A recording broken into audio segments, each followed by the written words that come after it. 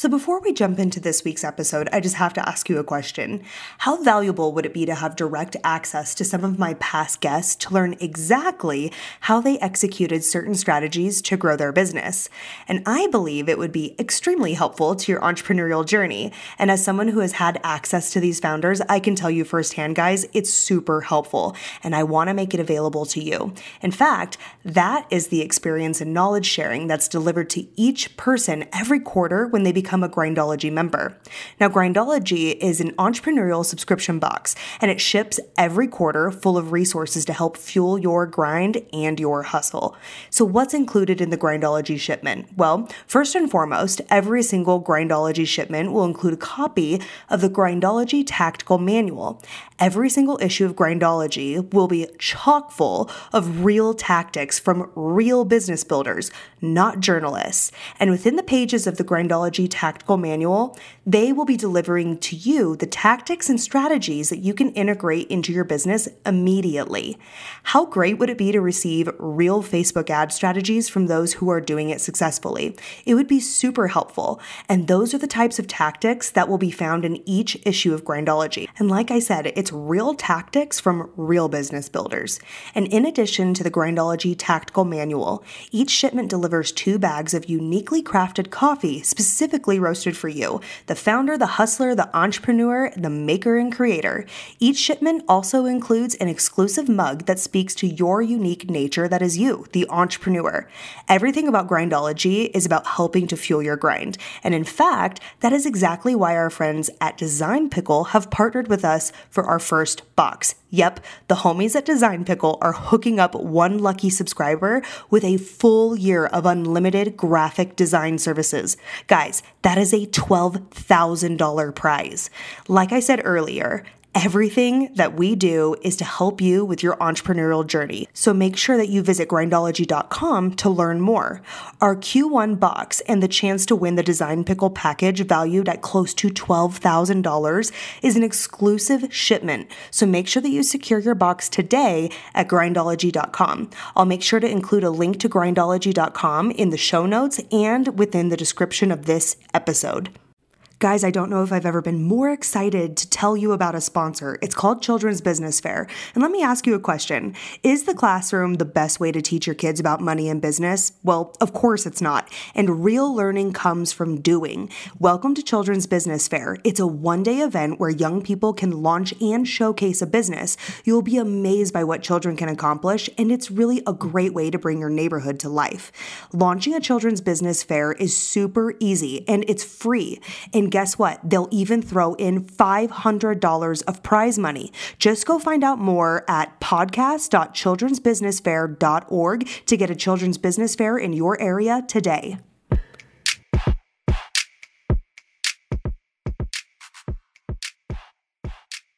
Well, welcome back to another episode of the Financially Free Journey podcast, and I am your host, Courtney Dyer. Today, I have a very special guest. I love these guest episodes, by the way. These have been so inspiring, and today, we actually have the benefit of hearing from Ken Greene. And Ken, he has such an interesting background. He's coined the engineer of finance, and he actually started his career as an engineer. But in 2008, after the crash and the recession, he then pivoted his career into the insurance and financial industry. And he really realized that he was one of the few financial professionals that he worked with that really cared about educating clients and not just selling to them. And from there, founded and created his own unique approach to really help people realize how to achieve financial freedom, which is fantastic, fits in perfectly to our show. And his focus is to help people grow wealth without using high-risk ventures. He also has a podcast, which is called The Engineer of Finance. So if you haven't heard of it, go look it up. He has some really great episodes and amazing topics that he covers. And he also has a website. It's called greenefi.com. actionable.com. I'll go ahead and include that. I'll link it in the show notes for you guys. And he's been featured in things like Forbes, MSN Money, and Vox, which is just fantastic. So he's acclaimed, he's been awarded, and really his approach is really not having to use traditional banking and products that people think of to be able to build your wealth for retirement. So without further ado, let's welcome Ken. Ken, welcome to the program. Well, welcome, Ken. How are you doing today? I'm doing great. Thanks for having me on the show.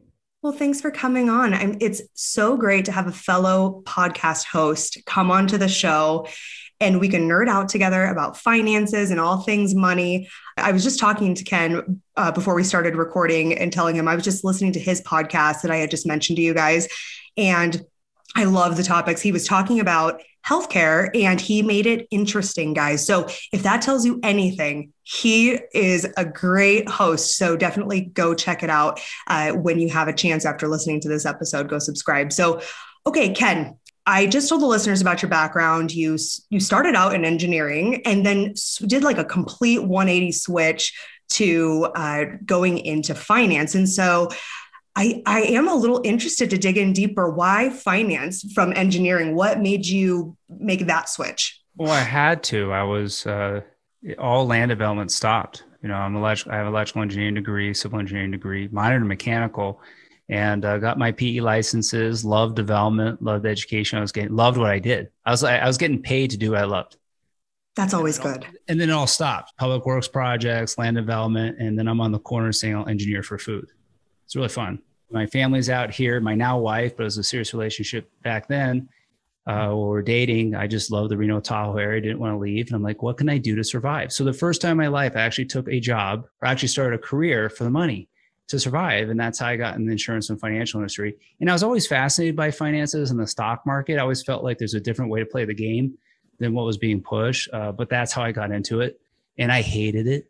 And actually, to this day, I still struggle and hate the financial insurance industry, but I love my clients. And I'm just naturally contrarian. And I found that I'm really good at it. I really love the relationships I have with the people I serve. And it's just fun playing the game differently, doing it differently. Absolutely. And I always say, don't get a job for the money, but it was to survive. And it's amazing what you're willing to do to survive. It's true. Well, it started out for the moolah, right? To get that paycheck, but then it turned into a passion. Yeah. Right? Like I couldn't depend on it. But then commission, right? And absolutely. Sales stuff. Well, and that's what tells you if your clients are happy, then you're getting paid. So really your focus and your sole purpose is to really help your clients meet their financial needs. And so your advice is critical to them because you're not going to get paid if you don't help them achieve their goals, which I think is fantastic. So, okay, how do you think your engineering background helped you with that switch into the financial industry? I love details. I love designing. I love troubleshooting. And there's too many people in the financial and insurance industry. They're just the ones that have succeeded, very hardworking. I've watched it. I've been in this industry since the end of 2008. The ones that are successful, very hardworking, typically very charismatic, brilliant salespeople, and don't bore them with the details. And so here you have someone like me who naturally likes to be in the corner. I had to learn their skill set, and boy, has this industry made me grow.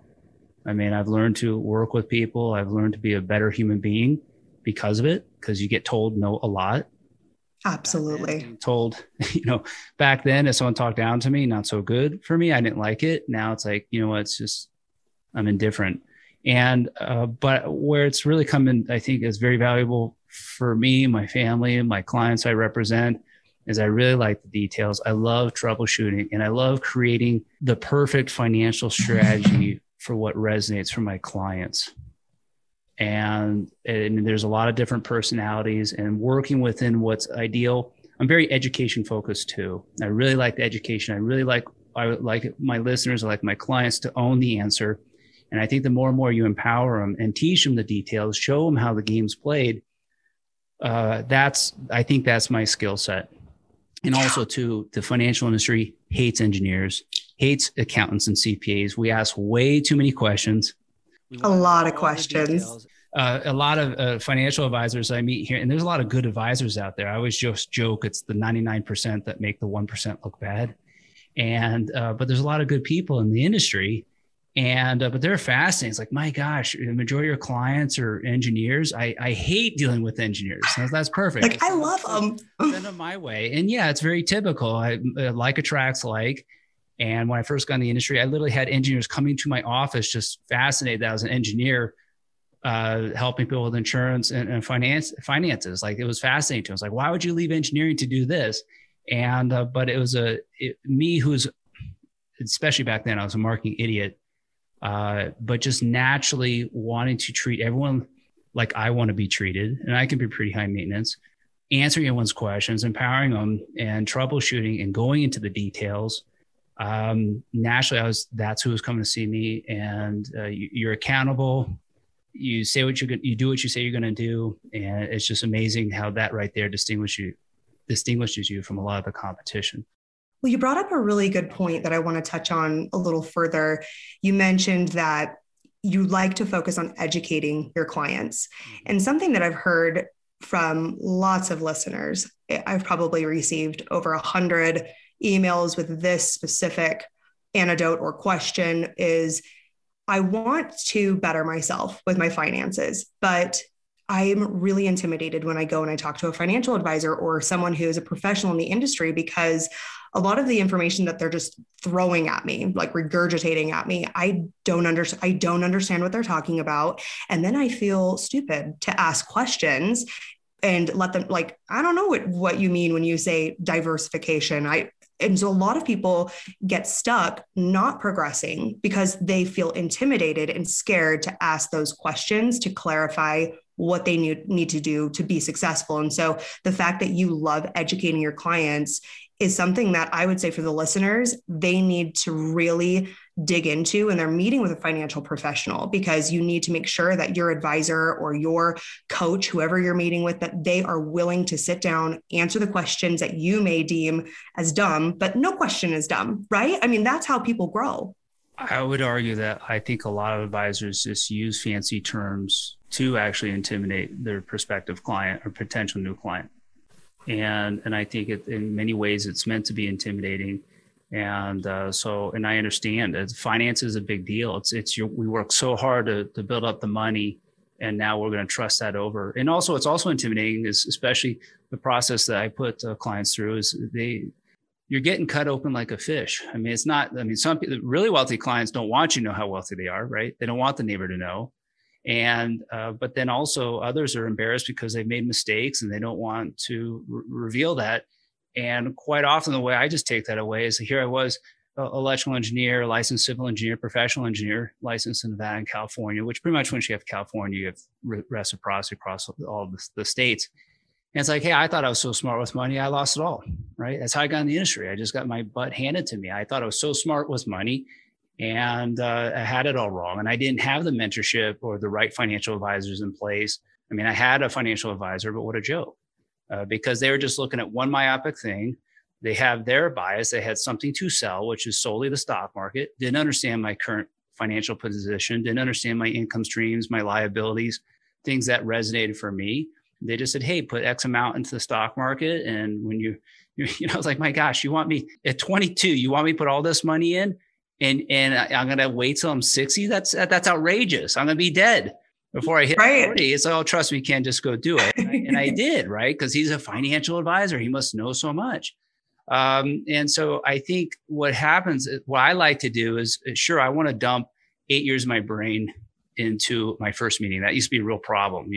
Years ago, I'm having 3-4 hour meetings with clients, and that just it's overwhelming. Absolutely. But I don't have any type of bias. I just want to see what resonates for people. And I think majority of us who are sane, that a lot of us will come in with a certain set of facts, but we don't know all the other facts, right? And so there's assumptions, there's opinions. But I have found that most, if we're sane, most people, when you go from 3 facts to about 40, 50 other facts, majority of us are going to come to the same conclusion. And I think that creates a strong foundation, and it creates empowerment. I love lifelong relationships.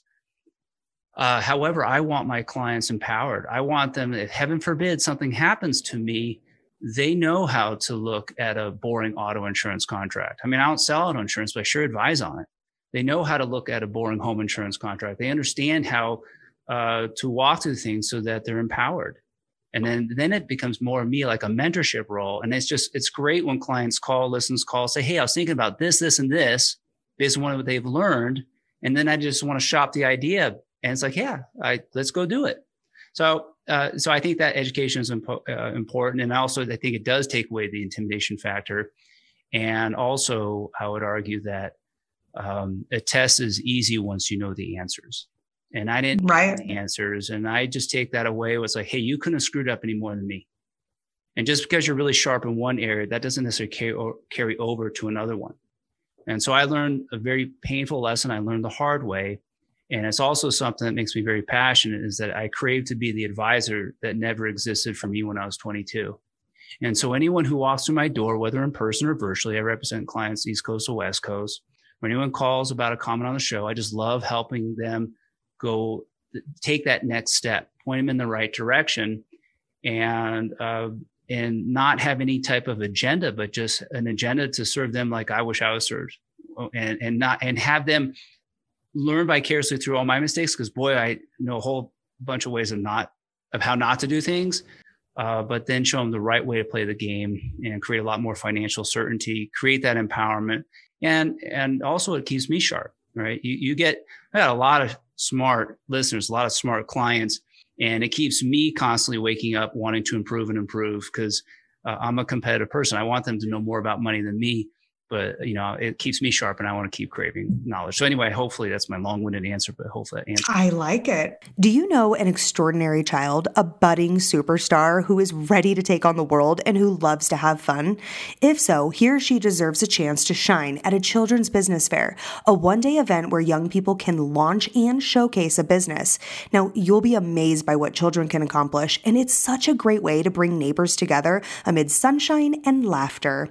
Now, at a children's business fair, children will make something with their own hands. They'll sell it safely, of course, to a stranger and experience the freedom and responsibility of having a little extra spending money as a reward. It takes less than 10 minutes to apply and as little as 3 hours to plan a fair. Just set up a few tables on a lawn and send a few emails to friends and family. You can host a fair for free, and we'll even chip in $500 as prize money. Sounds too simple? Well, join parents who want to equip and inspire their children to shine in the real world. Start your audition to host a children's business fair in your community, or find out more at podcast.childrensbusinessfair.org. Well, no, and it made me think while you were talking too, because you have the background of being an engineer, and it seems like you're really passionate around educating people, not being intimidating. And that's something for the listeners to take away, is when you're interviewing your financial professional to help you. And that's what it is. You are interviewing them because they are helping you with one of the most important facets of your life, because the importance that it carries is it enables you to be able to chase dreams, passions, to meet long-term, short-term goals. Money is not the end all be all, but it's a tool to help you achieve the things that do drive true happiness in your life. So this person has a very important role that they're playing in your life. And so I want the listeners to take away from what you just said the genuine passion that you have around helping them holistically, not just around the products that you get paid commission on, is a huge part of the listeners being able to identify that in a potential person to help them. That's number one. Number two, another question that I had is, what was your relationship with money growing up? How did your parents talk about it with you? I mean, before you got into the industry, how did you think about it? What was your relationship? I would say I was very fortunate. I mean, I grew up in Morristown, New Jersey, during the school years, and in the summer, Annapolis, Maryland. And so I would say my parents were great mentors, right? I mean, I think my mom, accountant, CPA, a real strong accounting background. My father, electrical engineer and a nuclear engineer. I've had him on my show, which was fun. It's like, gosh, man, he sounds so smart, and I sound like an idiot when I'm interviewing him. Right? That's a dynamic duo right there. Yeah, it's kind of fun. And so I had the nuclear engineer on my show when I first started doing the podcast. And but I would say just watching, I love, I guess, I think this probably a lot came from is I just watch people through their actions, right? You can see what people say, but then you see through their actions. And I think I got great mentorship as a kid. Just my mom, very conservative, can't have enough money under a mattress. And then you have my dad, who had a great job as a nuclear engineer. I mean, worked at, from the military. He also went to Virginia Tech and a phenomenal education. Worked at 3 Mile Island before it had its little mini meltdown, and Cherry Hill, New Jersey. And then he left all of that, which is a guaranteed income stream as a nuclear engineer, to start the first Computerland franchise in Morristown, New Jersey. So, oh, wow. Late 70s, all my granddad, the neighbors, everyone thought he was crazy. It's like, you actually think businesses are going to buy a computer? And actually, he's lost his mind. I think every individual is going to have a computer. And so I think that combination of, and watching how they worked in synergy. I mean, my dad didn't pull the trigger, leaving that guaranteed income stream to start his companies without my mom's blessing and background. And it was a great area. My dad, very entrepreneurial. My mom, very good on the back end and bookkeeping. And so I think that was my background. My dad grew up pretty poor in Cleveland, Ohio, but he was very ambitious, got a phenomenal education, and just went after it. And my mom growing up like in the Virginia, Maryland area, a great background in accounting. So I think those two pieces, I really learned a lot watching through their actions. However, I did ignore my mom's advice about the savings component. That's what got me a lot of trouble. There's a lot of power of making 0% interest, right? There's a lot of, that's what got me into this industry, is that I had very aggressive investments, really pedals to the metal, but I had nothing in savings. And so if I had more listened to my mom back then, I probably would never been in the industry if I had 6 months to a year to sit in liquid. Well, thank goodness you didn't listen to your mom then, right? I mean, I was going to say that was bad, but maybe it was a good thing. I don't know. I want to switch gears really quick. I know things happen for a reason, guys. Okay. If you disobeyed your mom, it might play out good later for you. I don't know. Okay. I want to switch gears. I want to talk about Bankosaurus. Am I saying that right? Yeah, Bankosaurus. Bankosaurus. Okay. Tell the listeners about Bankosaurus. He developed this, and how long has Bankosaurus been around? And then tell us what it is exactly. I don't know when I created. I mean, he actually has the cool service mark, the R and everything. And it was just me having fun, just kidifying things. I mean, it doesn't have to be intimidating. And if you can make whatever you do, if you make it fun, it's way easier to go do. If you make training, working out fun, you're going to go do it. If you can make finances fun, where it's appealing to you, we will. I mean, we're like electricity is like path of least resistance. I mean, humans, we're very adaptable creatures. That's a great blessing. It's what makes us humane and distinguishes us from the animals. And at the same time, though, it also can be a trap because we can easily adapt, right? And so either way, it can be a good thing. And so the Bankosaurus, I'm looking at him on my wall right now in my office in the studio.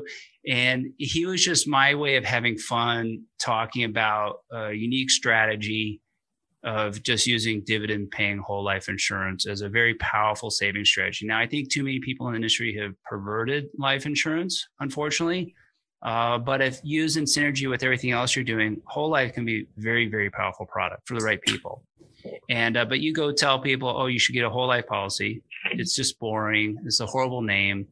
And so I have the whole theme. I've got Joey the T-Rex, which I did an episode about where he came from, which is just a stuffed animal gift from my parents because they were gone a lot from Toronto, Canada. And so he was like me, just naturally to myself, kind of shy kid when I was little. Joey the T-Rex, he was my awesome stuff. Everywhere I went, he was my best friend and my protector.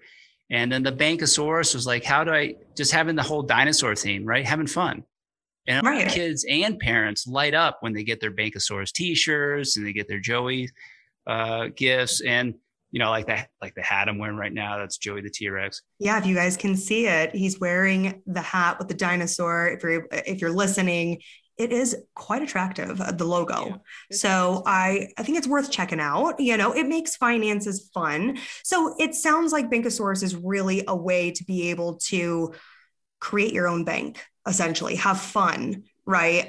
Create passive streams of income through dividend paying whole life insurance. Dividend paying whole life insurance. And I predominantly just work with mutual carriers. I think there's an advantage to it long-term for clients. And so it was something that was very fascinating to me. I The only reason why I'm in the industry today is because of a book from a person I admire and mentor that was in his back shelf, and it was Become Your Own Banker by Nelson Nash. And I was like, I was like, man, I've seen that somewhere before. And he gave me the book. I couldn't put it down. There's a whole story to that. And I was like, gosh, man, Nelson Nash, other people mentored me. I met him numerous times, and I was like, studied it for 9-10 months. I mean, and I'm talking about study. I really studied it.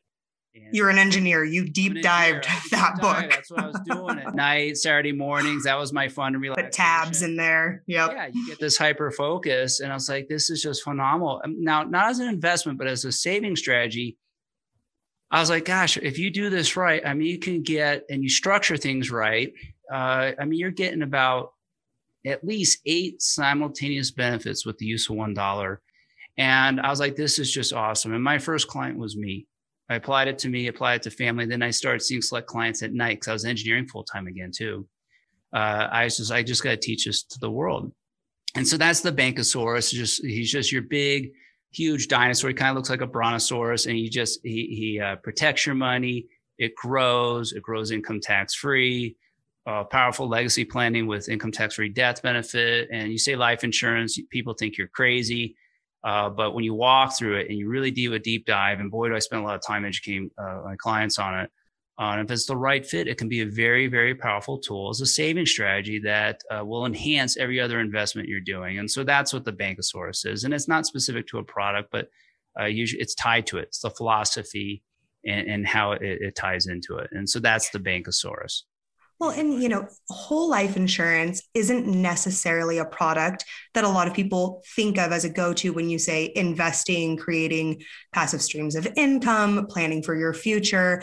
But knowing that that is such a good opportunity to be able to generate income for yourself, you're taking, moderate to low risk. So it's a great product to be able to kind of put in the tool belt, right? Because if we put all our eggs in one basket, if you're only doing your 401k or you're only doing, after-tax brokerage account, you need to diversify your portfolio in order to meet your needs at different stages in life. And so a whole life insurance policy that pays dividends and creates income for you is a great way to diversify and put another tool in your tool belt. So for the listeners, that's something that definitely to research into. I will link in the show notes, as I mentioned before, but I just want to reiterate your website. So that way they can go, and with you being so focused on education, for them to learn more about what that product is exactly and how they could implement it into their finances.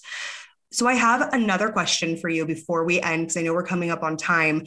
What was the top advice that you got that was the best advice you had ever received for your finances? And what's the worst piece of advice that you've ever received? Just throughout since I've been in this industry, or my whole life, or your whole life. The best advice I've got. Can you repeat the question one more time, then, just so I got it right, and then I'll answer it? Yeah, best piece of advice you have ever gotten, and then the worst piece of advice you have ever gotten when it comes to your finances. Oh, I would say they have a place for it, but I would say the worst advice, I'll start there, is quite often qualified plans. I can't tell you how many people in the investment and financial advisory world, first place they go to for clients are these qualified plans, 401ks, IRAs, where essentially your money's tied up until you're 59 and a half. To me, that's crazy. Now they have their place, but it's usually the last place I go to for most clients. But they can be a powerful tool. But I did a blog on it on my website, engineerfinance.com. It was like a few years ago, where I kind of joke it's a marriage in hell between the financial industry and the IRS. All right. They create all the controls and you own it, but do you really control it? And so It can be very problematic. And you want to talk about delayed gratification. You can't touch that money forever. And it has its place. I'm not saying so. That I would say is probably one of the worst advice. That's what my advisor did at 22. Is, put all your money here. Didn't address everything else. Well, that's great. So what did he do? He enjoyed the commission. He enjoyed the assets under management fees. He's going to Hawaii, enjoying it with his wife every year. And I got to wait till I'm 60. That's a great strategy to put everything there. That was great. Yeah. And it does have its place down the road. Right. So, but then looking at your situation holistically, what makes the most sense for you and your taxes and your income tax bracket. And it may not be the best option. So that's interesting. That's the worst piece of advice I you've would say ever received. yes, worst piece of advice. And I ran with it, right? Because he just knew so much when I was 22. And I ran with it, even though in my gut, it made no sense to me, but I did it. And so that was, and my point is that he didn't understand everything else. It's just, that was like the natural knee jerk response a lot of advisors go to first. And I don't think that's necessarily the best place to start for most families and to understand their situation. I would say the best advice, and it's as simple as this, and it's liquidity. This is the first area I'll go for a lot of families is just when I talk about liquidity, when I talk about savings and how I distinguish it between savings and investments. Savings, it's safe and it's liquid. You can access it within 2 weeks, right? And just when you have 6 months to a year just sitting, it's very hard. It seems like, especially with the guy clients I work with, especially if they're single, the idea of making zero, and trust me, that was me. The idea of making 0% interest is like blasphemy, right? Oh my gosh, when I have all that money making 0%, no way. That's the dumbest idea ever. But the reality is when you have that kind of money sitting liquid and you can access it, whether it's just under a mattress, in your safe, in a savings or a checking account, in your Bankosaurus with a whole bunch of cash value, where you've got control, you got liquidity, you've got use, you got equity, you can get at that money within, seconds with our smartphones, right? With the banks, or within a week or so. That kind of liquidity that's safe, boy, does that create a lot of options. Say you lose your job like I did, you lose your 6-figure income, you can't pay your mortgage bill. Well, if you got, 6 months to a year's worth of your expenses sitting liquid in a boring savings account, making nothing in interest, you can pay that mortgage a long, long time. Yeah, it definitely has its place. Like you said, you don't want to say everything goes in your 401k, the extremes, right? Everything goes in my brokerage account. You have to make sure, again, diversifying your assets, making sure you're covered for, short-term, mid-term emergency needs. Like you said, post-reset, that would have been really nice if instead of throwing everything into the 401k, that you had some liquidity available to you, so I think it's really making sure to take into account short-term, mid-term, long-term goals. When will those streams of income be available to you? How can you tap into it and what fits you best? So it's important to not be extreme, right? One way or the other. Well, what's really powerful about liquidity, and I see it happen over and over again. I've seen it apply to myself, to my family, to the clients I represent, listeners on my show. When the fun part of liquidity is when you have a whole bunch of money sitting idle, ready to deploy, you don't even have to look for the opportunities. They will seek you out. Phenomenal investments. This is your permission slip to start chasing rates of return. But phenomenal opportunities will seek you out. It's amazing. And I remember working with a client just a couple of months ago. He used to play, a little bit, had a short stint in NFL, CFL, just a great guy. We were working on a strategy with he and his wife. And I said, we do this type of money move, which doesn't pay my company anything, but was in their best interest.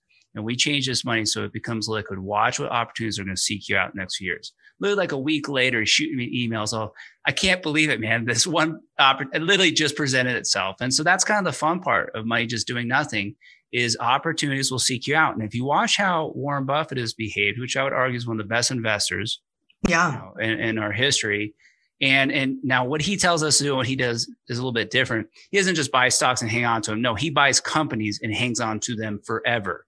And he literally a year ago, he's sitting on a bunch of money, sitting cash, just waiting for the next opportunity to present itself, him, Berkshire Hathaway. And so there's a lot of power just having money making zero. And the opportunities will seek you out. You don't have to pick up the phone and look for it, right? It'll find you. So that would be the best advice and the worst advice. I love it. What an interesting perspective. And it really gives food for thought for the listeners. And I'm so glad that I brought you on because, again, I think it's so important for our listeners to get as much information as possible, get as many perspectives as possible, because who knows what's going to resonate with each person. And so I love that you have a outside of the box thinking and perspective and approach. And so I mentioned your website earlier, but will you reiterate where the listeners can find you? Oh, yeah. Best way to find me. Two venues, right? I have Greene FI with an E. It's GREENEFI.com, which you can tell I'm a marketing idiot because half the nation forgets the E. So, but then also another way to find me is just engineeroffinance.com. Perfect. And, Engineer of Finance and my show, the Engineer of Finance podcast. It's a fun show. It's something that I started because I was absolutely terrified a few years ago. I was like, what scares me the most? And while getting behind a microphone, I was like, well, I better do it. Yeah, let's get really big on this one. Let's make it a podcast. Or do that. Yeah, make it my full-time passion. Well, thank you so much, Ken, for coming on. And as always, guys, thank you so much for tuning in to today's episode. And if you're not already, make sure you're following us on Instagram. It's at Financially Free Journey. Make sure that you go and check out Ken's website. It's Greene with an EFI.com. And of course, I will link everything that we've talked about today in the show notes for you. And I will see you all next time.